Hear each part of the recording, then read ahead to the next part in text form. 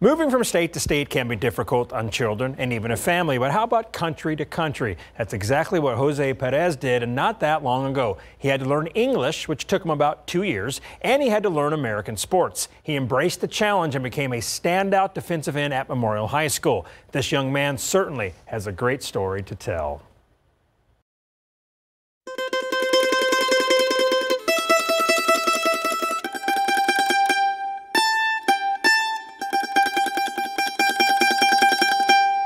I was born in Salvador. I came when I was 10 years old.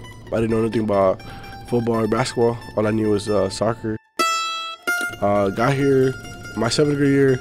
They wanted me to play basketball and football. I never knew how to play, so I just got out there and just for fun they throw me the ball, I'd catch it, and I scored. But I never knew what I was really doing. Not knowing how to play American football was barely a hurdle for Jose Perez.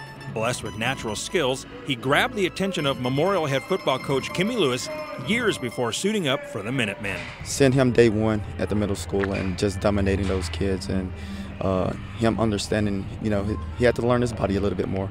But getting him to our program is like he wanted to learn, he wanted to be great. So I think by us knowing that helped him out tremendously, because when you got a kid that really want to be great at what they do, then it's easy to coach. So I think he understood that, so I think the transition was a little bit better for him. Jose became passionate about football following his sophomore season, and he just loves fighting through blockers and making tackles. Just the physicality that I can go out there and express my feelings and always have fun, and I like to make plays. And I like my name being called out there every day. Like on Friday nights, I make a play, I like everybody to know my name. I like for my family to feel proud of the kid out there playing, so that's what I like most about it. Family is Jose's driving force, plain and simple. He wants to do everything to make his parents proud and to ensure his dad's gamble of moving his family to America pays off. My dad moved here when I was 3, and then my mom moved here when I was 9. So I lived with my grandma for a year or 2. Then we came over here, me and my brother by ourselves, and we liked it here. There's a better opportunity over there. I mean, the education is better here, and it's safer here to be. He set the foundation for me and my brother to get here, and this is why me and my brother work hard to make him proud. Back in early April, Jose made his parents proud when he signed to attend Cisco College.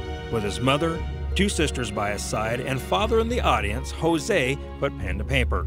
At 6'5", 230 pounds, he's big enough to play Division I football, but was advised to first play JUCO ball to increase his chances of playing for a D1 program in the future.